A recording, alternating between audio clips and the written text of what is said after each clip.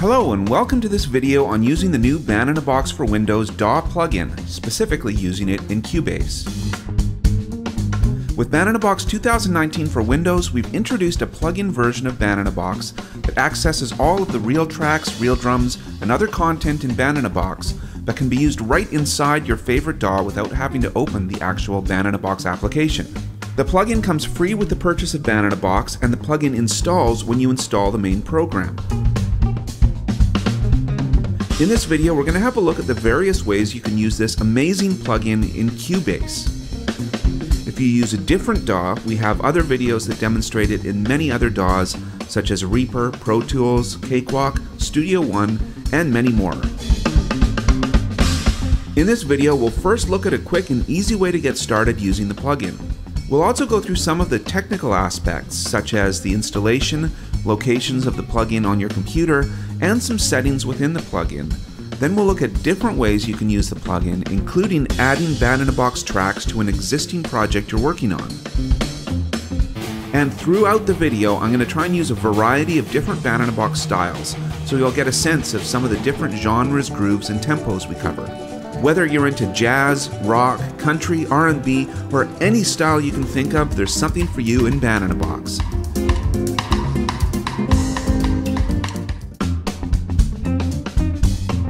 So what we're listening to right now are some great funk tracks played in Cubase that we created with the plugin. Everything that you're hearing right now in Cubase was created by the Band-in-a-Box plugin simply by typing in these chords, and you can enter any chords in any key. Then we picked this funk style and generated the tracks. I'm going to go back in time a little bit to show you just how we got these great sounding tracks.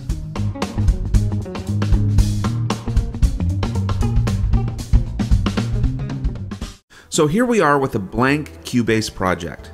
There aren't even any tracks or anything here yet. In order to use the plugin, you need to find it in the media rack at the right under VST Instruments, Other, which you can then drag to the tracks list area, which creates an instrument track where the plugin resides, and it also opens the plugin. So this is the Band-in-a-Box plugin. It's sizable, so I'll make it bigger. And now we have a blank chord chart. This area here is for the different instruments in the style, and is currently blank because we don't have a style loaded yet. Here's where you can pick a style. Here you can set various musical elements such as the key, time signature, etc. And there's a spot for a song title and various menus we'll look at later. What we basically need to do in order to get some tracks is pick a style and enter some chords, not necessarily in that order. So I'll enter a chord progression first. I'll do it in the key of F, and I'll start entering some chords. F7 at bar 1, and I'll leave that for 4 bars. Maybe A flat 7 at bar 5, and B flat 7 at bar 7. I'll use a handy shortcut, K8, to copy the last 8 bars. I'll also add a part marker at bar 9 to outline the form of the song, and that means the drums will play a fill in the bar right before that part marker. At bar 17, I'll add a part marker as well, but I'll click a second time to make it a B part marker, which means the drums will change what they're playing at that part. And I'll enter G minor, then C minor at bar 19, G minor at bar 21 again, and then C7 at bar 23. I think that's good. I'll change some of the elements up here. I'll make the end bar 24, but I'll actually end on an F chord. And I'll change choruses to 4, so this entire thing will repeat 4 times. So now we can select a style either by clicking in the Select a Style area or by going to the Select menu and picking Select a Style. So here is the list of all of the Band-in-a-Box styles available, and you can see there's over 6,000 to choose from. And in this list, you can just double-click on any style in the list to hear a sample of what it will sound like. So for example, if I filtered the list to show jazz styles, I could sample some of them.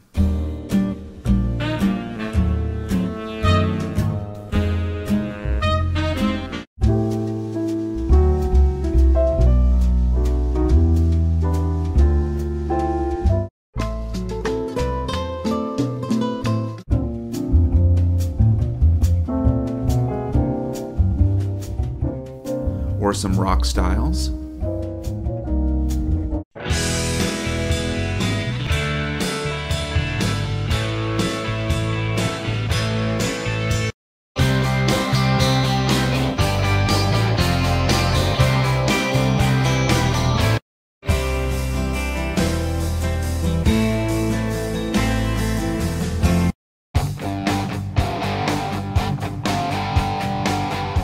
or some country styles.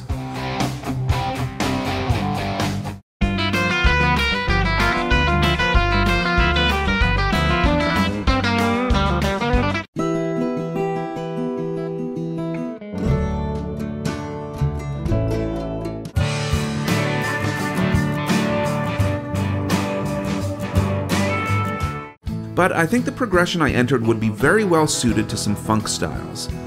So I'll filter by that. I'll sample a variety of some funk styles.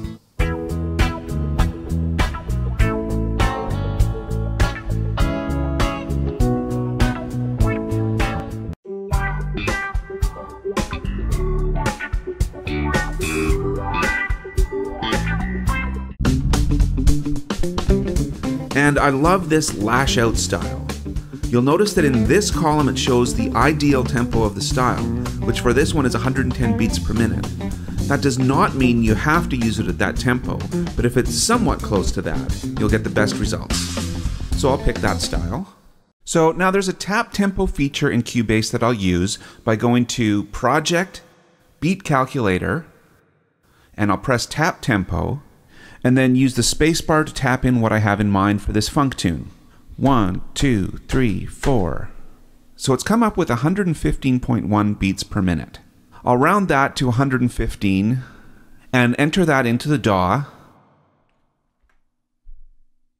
and the plugin. So now we're ready to generate the parts. And there are some custom generation options in this menu, but right now I just want all the tracks generated normally, so I'll press the top Generate button. So it's now creating the tracks. You'll notice that right now there are some green squares and a blue square in this area, and those squares are empty. When the tracks are ready, those squares will be filled in. The generation does take a little bit of time, so we'll skip ahead in the video a bit.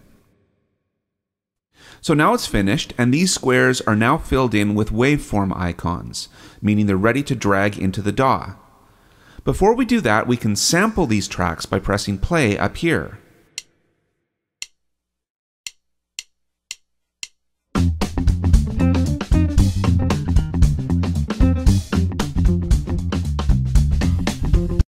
And we can now drag them into the DAW, and this can be done individually like this.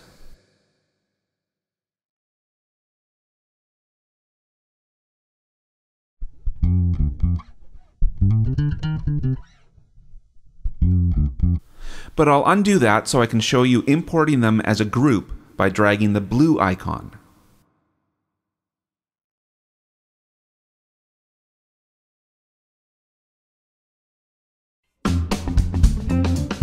And now we have these tracks right in our DAW.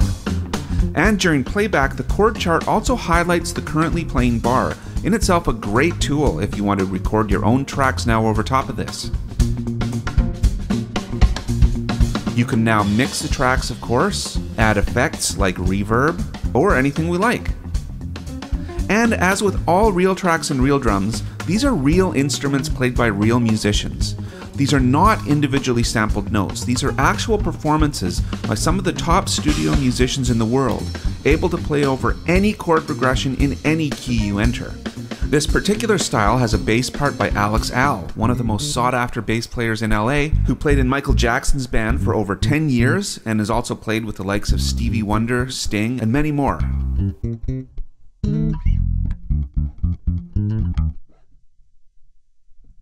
And on guitar is Bob Lanzetti, baritone guitar Mark Lettieri, and drummer Sput Searwright, all of whom are a major part of the New York funk and fusion scene. I'll do a few similar but quicker examples like this with a few different styles so you can get a sense of the scope of what you can do with the Band in a Box plugin.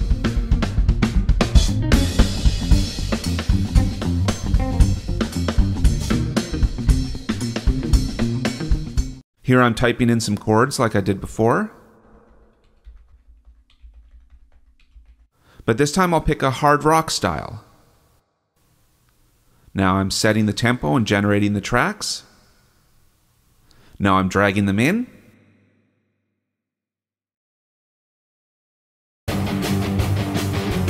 And I've got some great hard rock tracks in my project.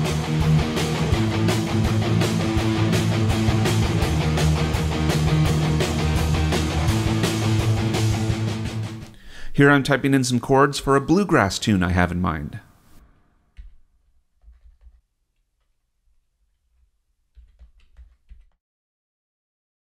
Here now I'm picking a bluegrass style. And now I'm generating the tracks.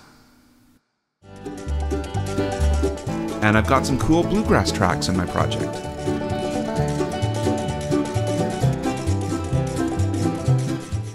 In addition to actually typing in the chords, you can also just open actual Band-in-a-Box files, either files you've created right in the Band-in-a-Box app, or files other people have sent you, or even the demos that come with Band-in-a-Box. I'm going to open a Band-in-a-Box song file that features a country style that includes a soloist by the amazing Nashville legend Johnny Highland. So we now have the entire thing entered for us, the chord progression, key, form, etc. So I'll just generate the tracks. Now I'll drag them in.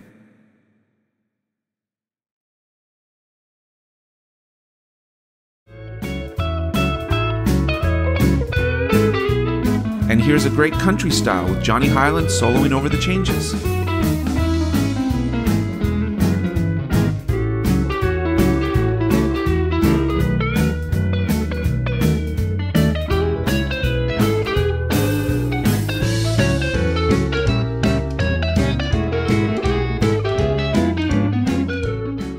I'll do the same file open thing to check out the demo for a Samba Brazil style, loading a song that features a style with the legendary Alex Acuna on drums, as well as the amazing Ramon Stagniero on guitar.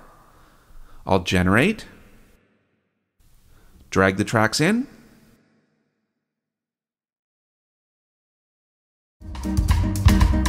and here it's playing.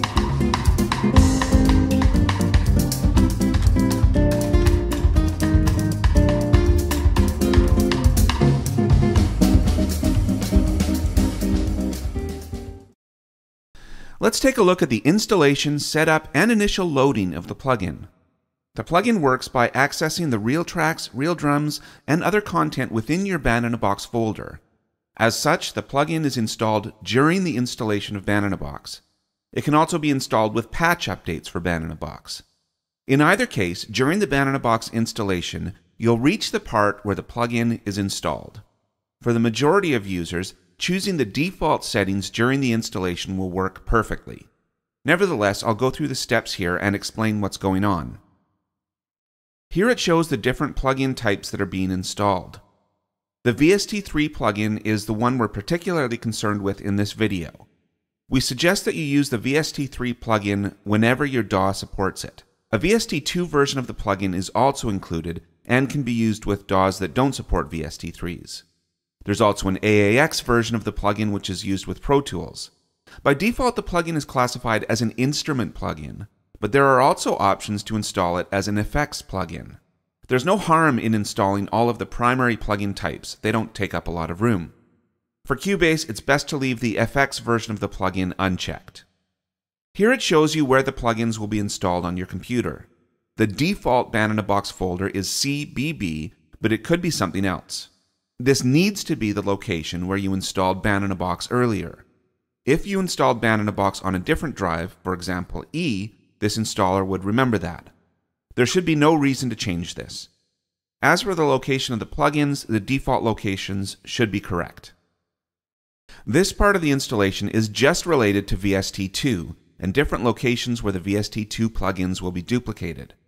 The plugin doesn't take up a lot of space, so it's fine to leave these or remove the checkboxes, whichever you'd prefer. And that's it for the installation. Once the plugin is installed, Cubase will automatically find it during its routine scan at startup. You can open it by going to the right zone and clicking on Rack Band-in-a-Box DAW VST3 plugin. Now let's load up that plugin again and check out some of the settings within the plugin. The host is automatically set for certain DAWs, which optimizes some of the settings for that DAW. There's no reason to change this, and auto is always the best option. There is an option to highlight bars during DAW playback, which will highlight the current bar in the Band-in-a-Box chord chart. Clear renders will clear all of the audio files that are currently saved in the Band-in-a-Box folder. This is something you need to be careful about to make sure you aren't deleting audio that other projects may still be referencing. To be safe, it's generally a good idea to only use this feature if you are completely certain no other projects reference these files. In general, with large hard drives these days, it's not likely that leaving the audio here will affect you, so if you're unsure, it's best to just leave the audio alone here. There's also an option to notify when generation is complete, which will give you a pop-up message with the generation time. At the bottom of this dialog, the 4 path values are taken from the installation where we specified the band-in-a-box location. Normally this wouldn't need to be changed, but if it were pointing to an incorrect folder, it would appear red. Pressing Find Folders would set it correctly automatically. Let's look a little closer at the features of the plugin with a moody alt-rock project. To start with, it will be just like the other examples we saw earlier, but after those tracks are made, I'm going to switch some tracks and add some additional tracks, including a solo that will use the multi-riff feature. So here I'm typing in a chord progression that mixes pop triads with jazz and slash chords. And like before, now I'll load a style. I know I want this song to have an 8th note swing, so I'll change the feel to swing 8ths. I want it to be around 120 beats per minute, so I'll choose T equals 120 under the tempo filter. Now I'll preview some of these styles.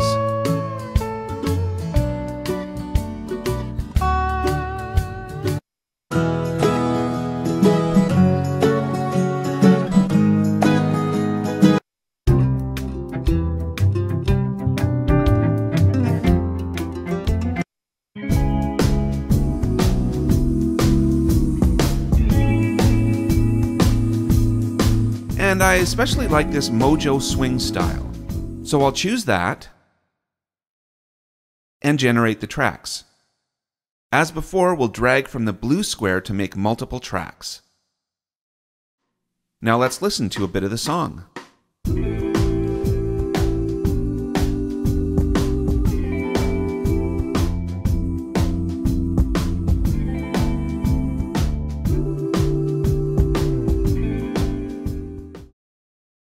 This style sounds great, especially with the vocal ooze in the background, but I think I want to add a mandola. I'll generate an individual reel track in the Band-in-a-Box plugin. To do this, I'll go to Select a reel track, and I'll filter the reel tracks picker with a search string mandola swing 120. This means I'm searching for a mandola that plays with a swing feel around 120 beats per minute. I'll double-click to sample this reel track.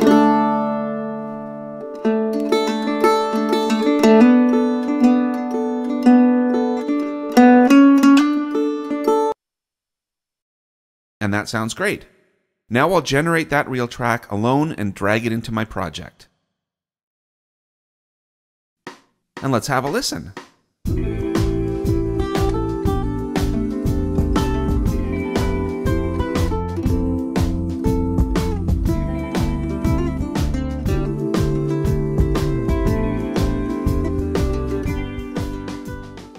You'll notice that some of the tracks that we generated in Band-in-a-Box have yellow squares to the right of their instrument names. This means that there is also MIDI data available for them. For instruments like guitars, this data is mostly just useful as a transcription, but we're going to get experimental with a layered bass sound that combines the original bass audio with a synthesizer sound that uses the MIDI from Band-in-a-Box. I'll start by adding a new instrument to our rack in the right zone. This can be done by going to Rack, Synth, and selecting the synthesizer of your choice. I'm going to load a synthesizer called Mystic. You will likely be asked if you want a MIDI track connected to this instrument, and in this case I'll choose to do so. Now I'll choose a preset in the Mystic synthesizer called Phasing Lead, and drag the yellow square beside the bass track in the Band-in-a-Box plugin to the MIDI track that is used for the Mystic synthesizer.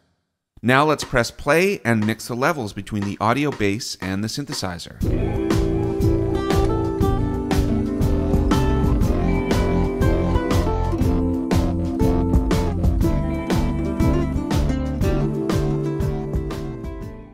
Not bad at all. But let's spice up the beginning of this song by adding a slide guitar blues solo. I'll move the mandola start point so that it doesn't overlap with the solo. In fact, I think I'll have the mandola come in a bit later so the song has some time to build after the solo. I could let Band in a Box generate a great solo by itself, but I want a little more control over it. So I'm going to use the multi-riff feature to generate 7 different tracks of the same guitar soloist and pick the parts that I like the best. I know that we have a great slide guitar soloist that is around this tempo, so I'll select that reel track from the reel tracks picker. Before we proceed with the multi-riff feature, let's take a moment to show you how the different tracks are laid out within the plugin. We now have tracks of various types loaded in the song. There are 3 main sections accessible with the scroll wheel. On top we have the style tracks, all of the tracks that are specifically loaded with that Mojo Swing style. Then in the middle we have the special tracks, and we have that one special mandola reel track. Individually picked loops, reel drums, etc. would go here as well. And then the bottom section is the multi-riff section, which is what we just picked. For the multi-riff feature, it's most useful when you select a small number of bars in the chord sheet and generate just those bars. I'm going to highlight the first 8 bars of the song and go to Custom Generate Riffs of Selected Region. And when they're done, I'll just drag them in. Now we have 7 instances of the same soloist playing different parts on separate tracks. If we tried to play them together, it would sound pretty bad, but the idea is that we can listen to them individually and either pick the one we like the best or piece together phrases from them if you want more control. For now, I'm just going to listen to them all and select the one performance that I like best overall.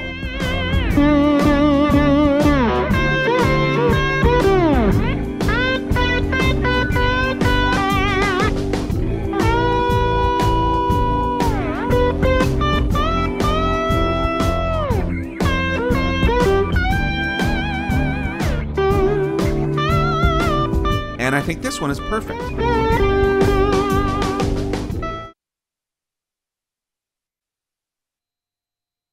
Let's listen to the whole thing now.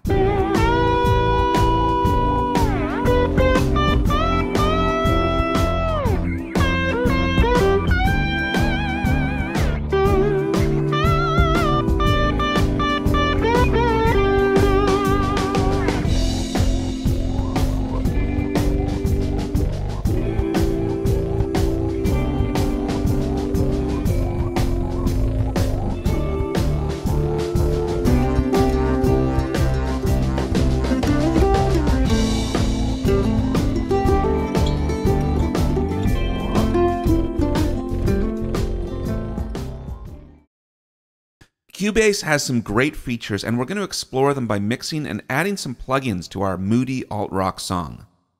First, let's create a rack-type reverb that we can use with some of our tracks that need reverb.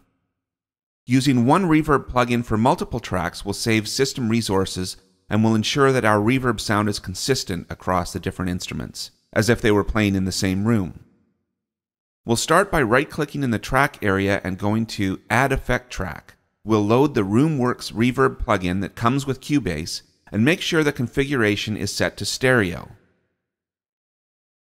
I could spend some time modifying the settings in the plugin, but I'll just load a preset called Room Oil Tank.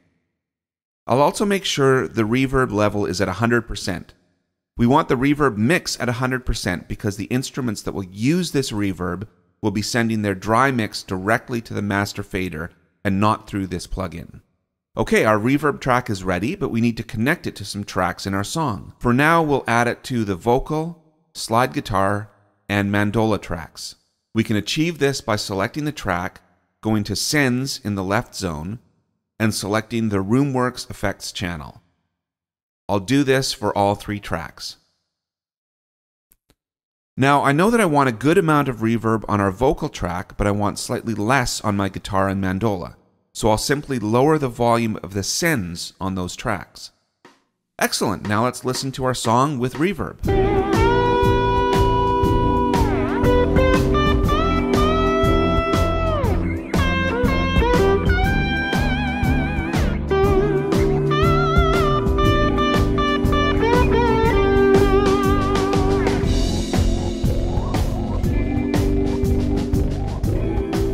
It's already sounding much better, but I think there's still room for improvement. Let's explore a very useful feature in Cubase, the channel strip. I'll click on the lowercase e button on the guitar track and choose Standard Compressor under Compressor. We'll need to tweak the compressor settings a little bit. I'll set the threshold to something around -27 dB, change the ratio to approximately 4, and disable auto makeup gain. There are lots of other useful effects here that you would commonly find in a channel strip, such as gate, limiter, and de-esser. You can also add plugins, also known as inserts, in this dialog. I'll add a plugin called Stereo Delay, choose the Stereo Spread preset, and change the mix level to around 20. Excellent. Now let's have a quick listen to our project.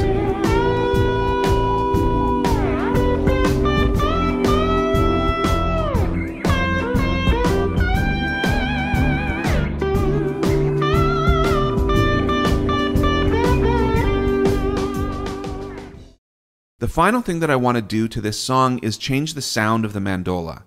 I'll add a plugin in the Inserts section that will create a double tracking effect, Studio Chorus. The mix should be around 15.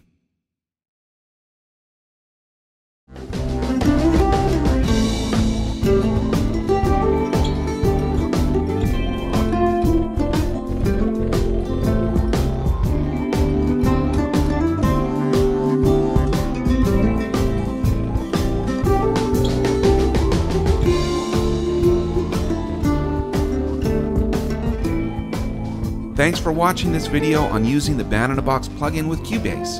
Have fun!